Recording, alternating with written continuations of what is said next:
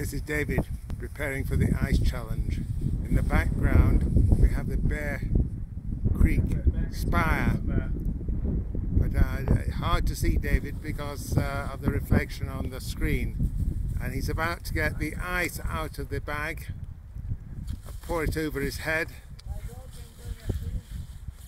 So this will be a great moment in aid of motor neurone disease, or ALS. And now he's going to plunge into the icy cold water. There he is. And he seems to have survived, and he's swimming back and hoping to climb out alive. Can I have a few comments from that sort of brave fellow?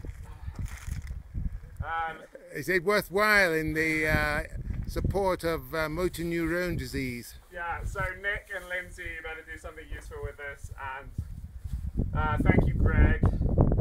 And I guess I'm nominating Alina, Anakat, and Dom. Woo. Good. Well done, David. He seems to be still alive and kicking.